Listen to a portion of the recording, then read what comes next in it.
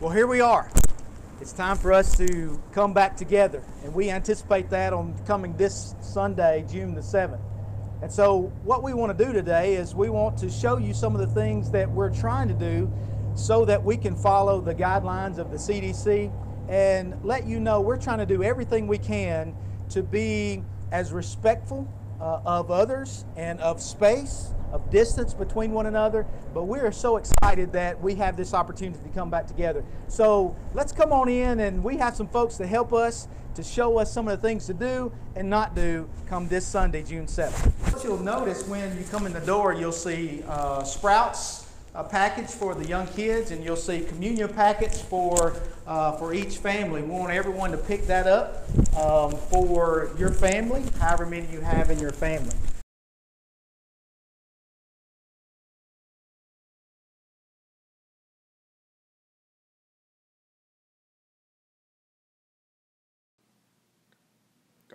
What we also want you to be mindful of is being respectful of everyone's distance, and want you to exit to the doors closest to your section of the auditorium.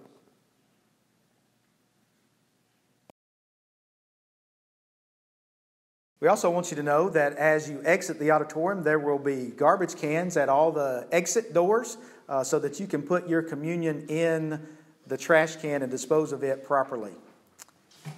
You will also notice at each exit here in the main lobby, you'll see the box for your offering. There will also be boxes or buckets or some item like that, so you can put your offering in as you exit those parts of the auditorium as well. We also want to encourage you to be respectful of each other's social distancing boundaries.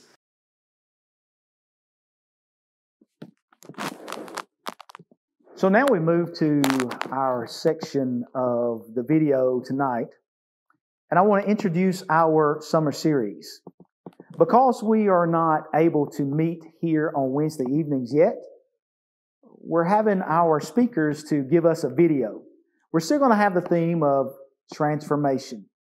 And what we'll have each speaker do is talk about the transformation of characters of Scripture from one point in their life to another, and how God transformed them through those events and because of their faith. Tonight we have Phillip Jenkins. Phillip is the youth minister at the Mount Juliet Church of Christ, but has spent some time here at Savannah as a youth minister as well. Phillip's going to be talking to us about the transformation of Hannah from barren to blessed. So I know that you'll be encouraged by this lesson, and want to encourage you to stay with us, stay with Phillip throughout his lesson tonight. And we thank you for joining us. And we hope that this video has been educational and helpful for you as we seek to come back together this Sunday, June the 7th. Now we have Phillip Jenkins on the transformation of Hannah.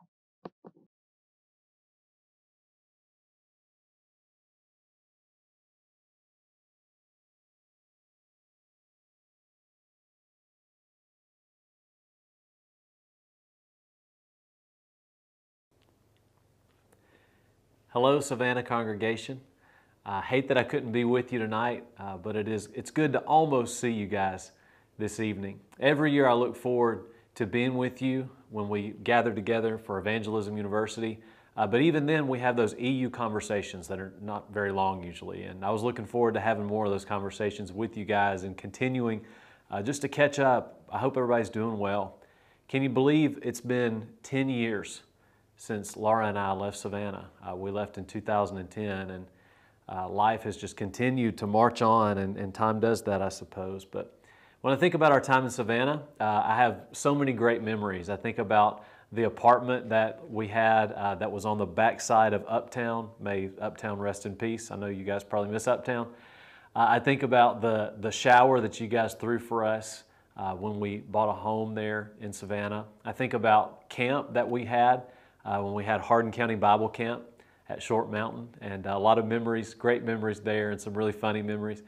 Great memories of a mission trip to Honduras, the first one I ever planned, and got to go with you guys. That all took place in about 2 years' time, And that doesn't even cover half of everything that happened. And so I really do look back on our time filled with a lot of great memories, and I've learned so much from you. And I truly am grateful for that time. Is there something that you've always wanted to have, but you can never quite get it? Think about that for a minute. Is there something that you've always wanted, but you were never able to have? I guess as a kid, I would have answered that question by thinking about a chinchilla, the pet that I always wanted, but for some reason Santa would never bring me. When you think about it, in The Wizard of Oz, you got three characters that all wanted something. The Tin Man who wanted that heart, the Scarecrow who wanted the brain, the lion, the cowardly lion who wanted courage. Is there something you've always wanted, but you've never been able to have? Some of you hear that and you immediately think about a possession, like a certain kind of car, you've got it picked out. Some of you might think about, man, I wish I had a private jet. Others of you think, man, I wish I had a vacation home on the beach in Destin. I don't know. I don't know how you answer that question, but is there something that you've always wanted, but you've never been able to have? Others of you would take that question in a completely different way. And maybe some of your answers would be very heartfelt, and maybe even some that are bittersweet. Your answer might be a lasting relationship. Someone to fall in love with and spend my life with. Someone I can trust. Others of you might say, one thing I've always wanted but I've never been able to have, I wish I could have a time machine so that I could go back and change some things and do things differently. I wish I could have a second chance. Or maybe you wish you could go back and relive some of the best moments of your life. Is there something you've always wanted but you've never been able to have? Maybe you would say a mom or a dad who would take care of me. Maybe you would fill in the blank by saying a child.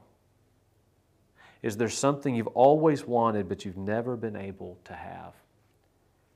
Tonight as we study God's Word, we're going to meet someone who I think we could have filled in the blank for when it comes to that question. Her name is Hannah. Let's read in God's Word together. We'll be in 1 Samuel chapter 1. There was a certain man of Ramathim-Zophim, of the hill country of Ephraim, whose name was Elkanah, the son of Jeroham, son of Elihu, son of Tohu, son of Zuph, an Ephrathite. He had two wives. The name of the one was Hannah, and the name of the other Peninnah. And Peninnah had children, but Hannah had no children.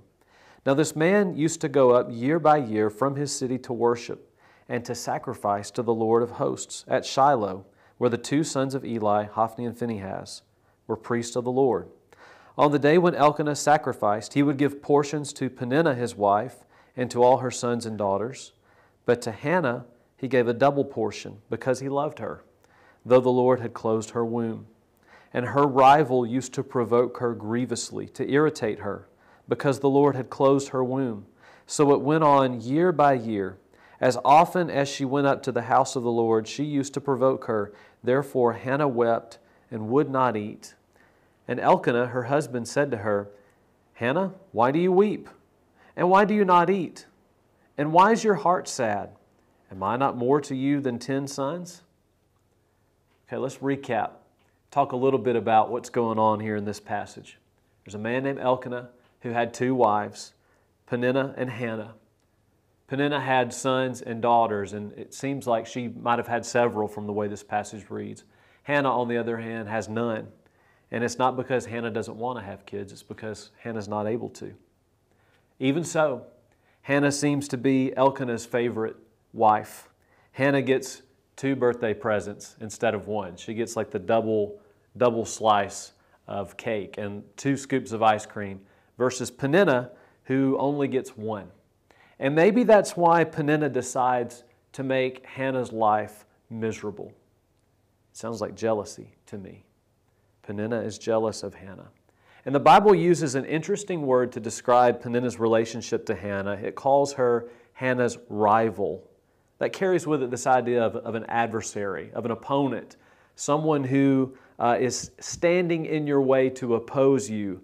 Does it sound like anybody you know? That's exactly the way that the Bible describes what Satan does for us, our adversary. And so in a way, look where Peninnah has aligned herself, and look who she's aligned herself with. She's playing a role similar to the one that Satan plays with us. Verse 6, her rival used to provoke her grievously, to irritate her because the Lord had closed her womb. You talk about low. You talk about heartless. How cruel can you be? Peninnah did this just for the purpose of irritating her. What a jerk. And by the way, don't you know that Peninnah's kids were just a joy to have in the youth group, right? If they're anything like their parents. Verse 7 sheds a little more light on how this went down. Verse 7, so it went on year by year. As often as she went up to the house of the Lord, she used to provoke her. Therefore Hannah wept and would not eat. When did it happen? Year by year. And get this, where did it happen? On her way to worship. I wonder what Peninnah said to Hannah as she was making her way there to worship. Now, the Bible never tells us, but I imagine it must have been some of the most cruel things you could dream up. Hey, Hannah, on your way to worship again, I see. That's interesting / pathetic, how you keep worshiping a God who won't even give you a baby. You know children are a gift from God. Actually, scratch that. You don't know. I do. Speaking of which, I wonder why you can't have babies. You must really have some major sin issues, huh? Like, what did you do for God to hate you so much? You know it's your fault, right? Why you can't have babies? Oh, and FYI, I saw that double portion that Elkanah gave you, but you and I both know the only reason that he does that is because he feels so sorry for you, right? You're pathetic. You're trash. You'll never be the mother that I am. In fact, you'll never be a mother at all. You're worthless. So go ahead and worship. And hey, maybe if you pray a little harder, God will give me another baby this year instead of you. It was torture. Bullying to the highest or the lowest degree. The things Peninnah said to Hannah were so cruel, Hannah wouldn't even eat. All she could do was cry. And her husband didn't help things either. Verse 8, oh, Hannah, what are you crying about? Why aren't you eating? Why are you so sad?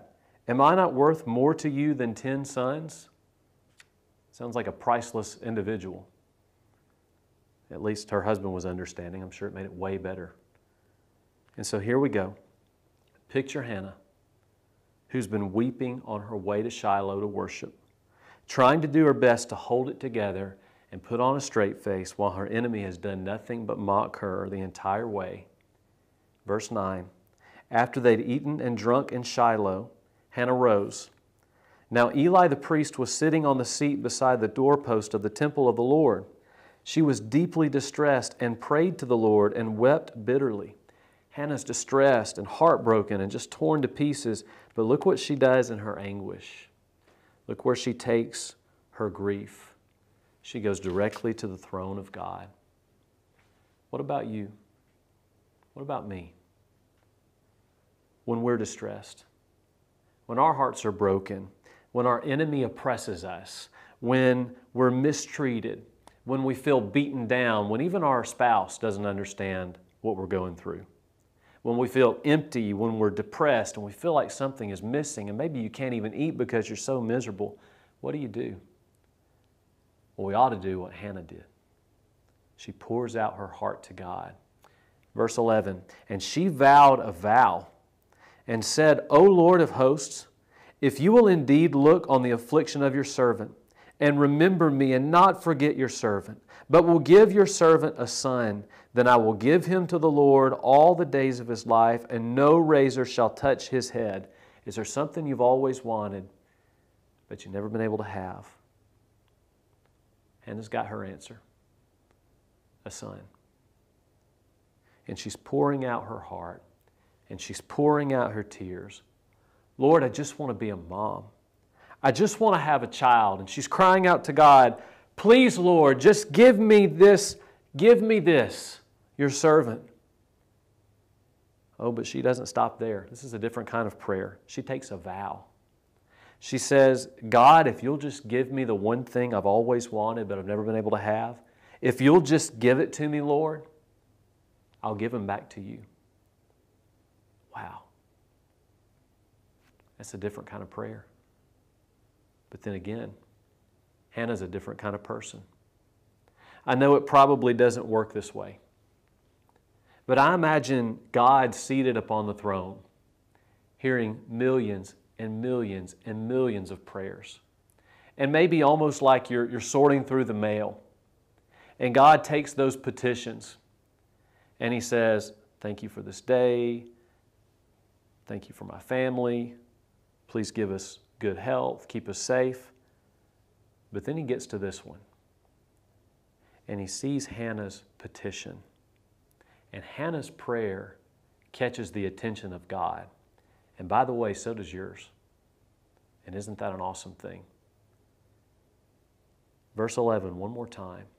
O Lord of hosts, if you will indeed look on the affliction of your servant and remember me, and not forget your servant, but will give to your servant a son, then I will give him to the Lord all the days of his life, and no razor shall touch his head. How would you describe that prayer? Better yet, how would you describe the person who said that prayer? Bold, unselfish, trusting, believing, faithful, servant. In fact, in that one sentence, she confesses her servanthood to the Lord 3 times. Hannah knew her role. In my prayer life, how often do I use that word to describe my willingness to serve God? After reading this story, I'm going to try to remember to use that word more often in my prayers. Hannah understood. She was God's servant. Verse 12, as she continued praying before the Lord, Eli observed her mouth. Hannah was speaking in her heart. Only her lips moved, and her voice was not heard. Therefore Eli took her to be a drunken woman. And Eli said to her, how long will you go on being drunk? Put your wine away from you. But Hannah answered, shh, I'm trying to pray. It's not what she said. She says, no, my Lord, I'm a woman troubled in spirit. I've drunk neither wine nor strong drink, but I've been pouring out my soul before the Lord. Do not regard your servant, there's the word again, as a worthless woman, for all along I've been speaking out of my great anxiety and vexation. Then Eli answered, go in peace, and the God of Israel grant your petition that you have made to him. And she said, let your servant find favor in your eyes. Then the woman went her way and ate, and her face was no longer sad. And if you haven't identified yet with Hannah's story, then surely you identify with the way verse 18 ends. There have been many times where I've eaten food and my heart has been full. I've been happy again. I'm no longer sad. Hannah must have visited the local Shiloh Krispy Kreme with the hot sign still on or something. Let's finish the story. Verse 19. They rose early in the morning and worshiped before the Lord. Then they went back to their house at Ramah. And Elkanah knew Hannah his wife, and the Lord remembered her. And in due time Hannah conceived and bore a son, and she called his name Samuel, for she said, I have asked for him from the Lord.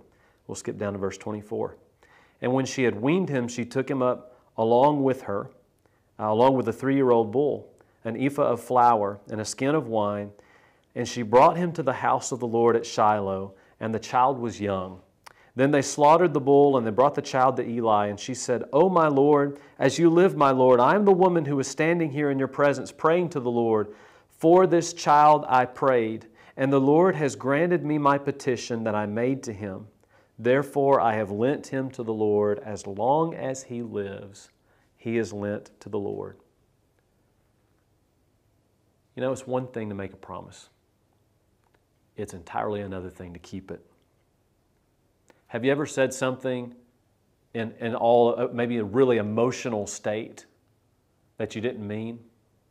And later on you're like, well, I was emotional. I wasn't serious. Hannah didn't back down.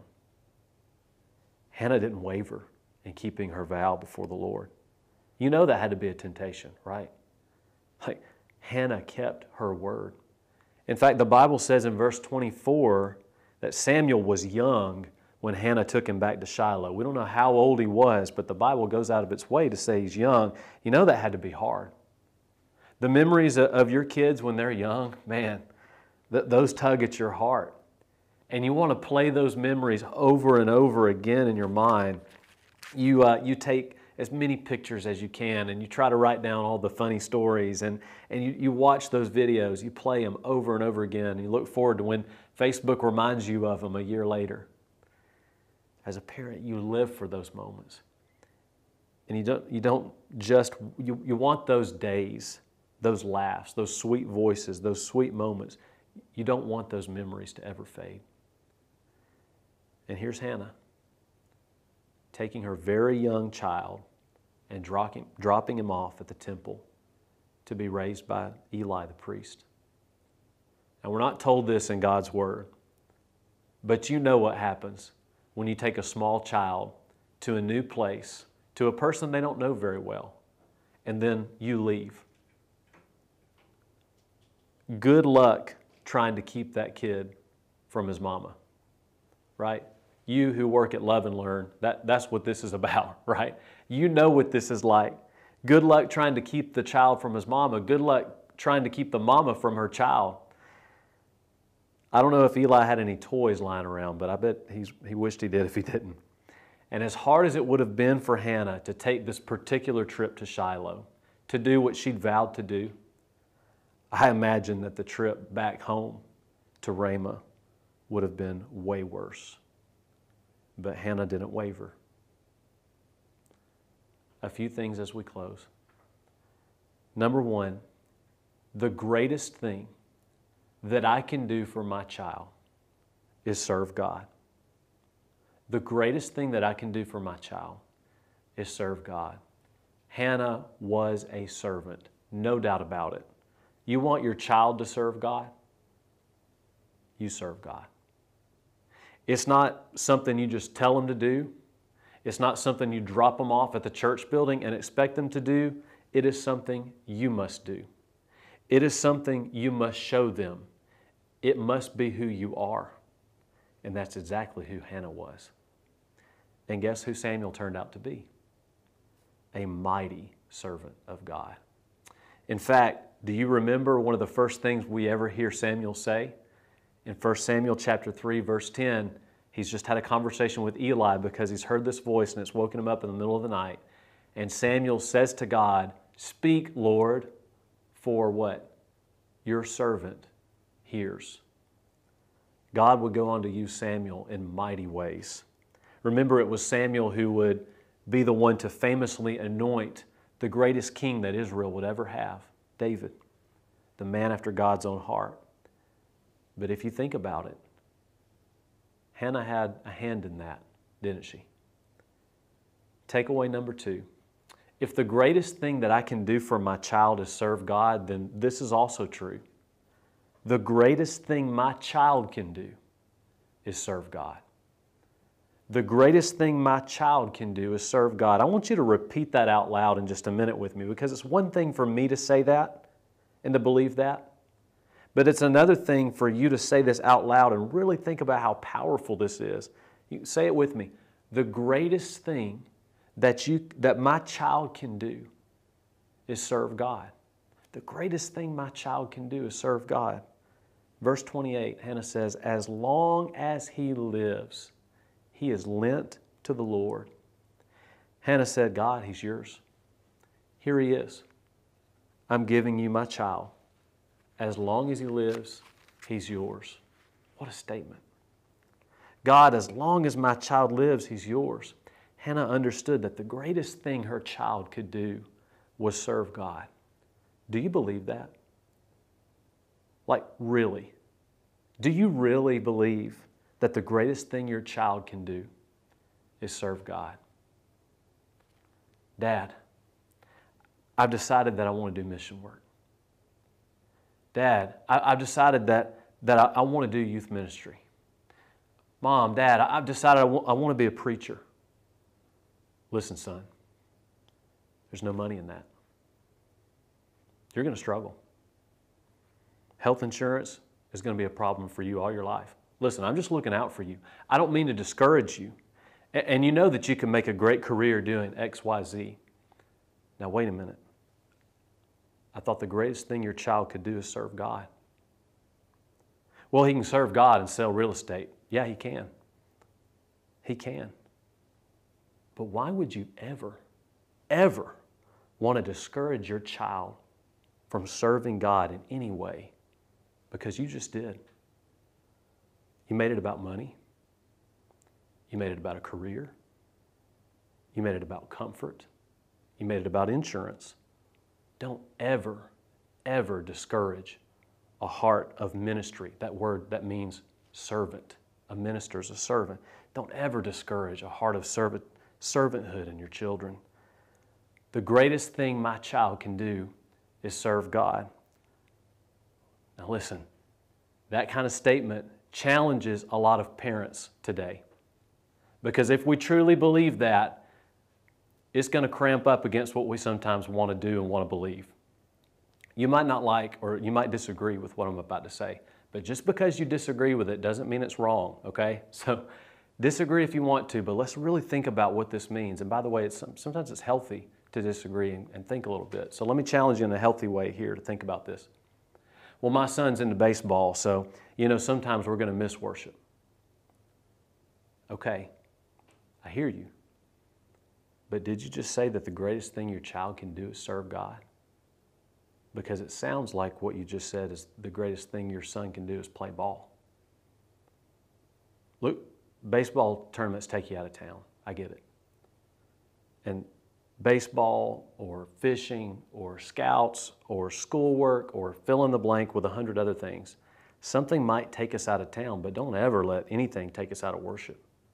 Worship never goes out of town. Listen, the greatest thing my child can do is serve God. So why would I settle for anything less than that? If it's truly the greatest thing, as parents, we need to make it the greatest priority. Hannah understood that the greatest thing her child could do was serve God. It was more important to her than Samuel grow up serving God than for her to grow up in her own house. Wow. As a godly parent, it is my job to be the biggest proponent of helping my children find ways to serve God. The greatest thing I can do for my child is serve God, and the greatest thing in the world that my child can do is serve God. Takeaway number 3. The sacrificial heart of Hannah reminds me of the sacrificial heart of God.